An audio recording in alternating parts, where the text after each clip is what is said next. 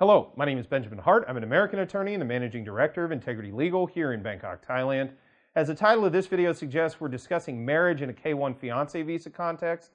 And although this may seem like kind of a strange topic, this comes up more often than I would have otherwise thought when I first started dealing with U.S. immigration matters.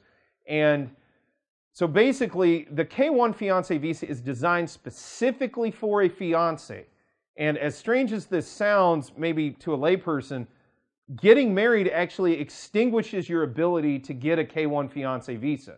So the act of getting married nullifies anything you've done toward the end of getting that visa issued. So if midway through the K-1 fiancé process you get married, that nullifies your case. And simply getting a quick divorce does not remedy it.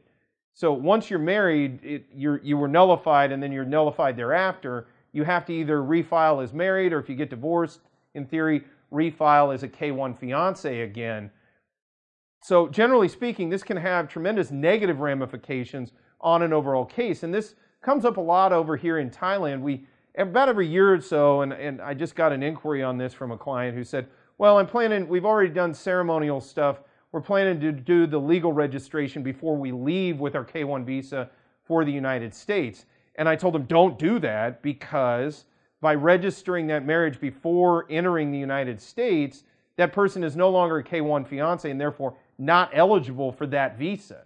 So the thing to take away from this video, do not get married to your K-1 fiancé until that K-1 fiancé arrives in the United States and you register, solemnize, however you deal with it, register that marriage according to the laws of the given state you're in, and then deal with adjustment of status thereafter. But do not get married before the K-1 visa process is complete and you've entered the country in K-1 status.